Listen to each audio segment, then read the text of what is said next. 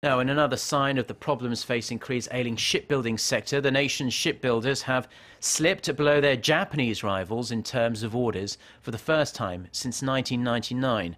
Global research firm Clarkson Research Services says the estimated amount of backlog contracts held by Korea last year stood at a little under 20 million compensated gross tonnage, or CGT, lower than the more than 20 million CGTs that Japan managed to win during the same period.